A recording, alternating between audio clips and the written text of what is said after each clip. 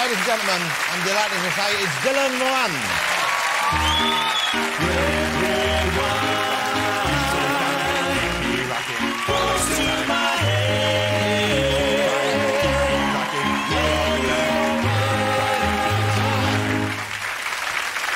Dylan, how great, it's great to have you here.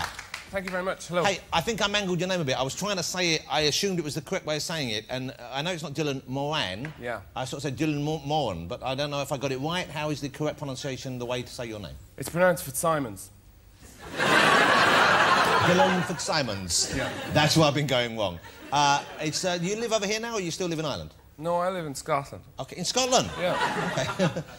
OK, well, that was a strange answer to an unusual settling question there. Why Scotland? Why did you settle there? Because Elaine, my wife's from there. OK, well, that would make perfect sense then.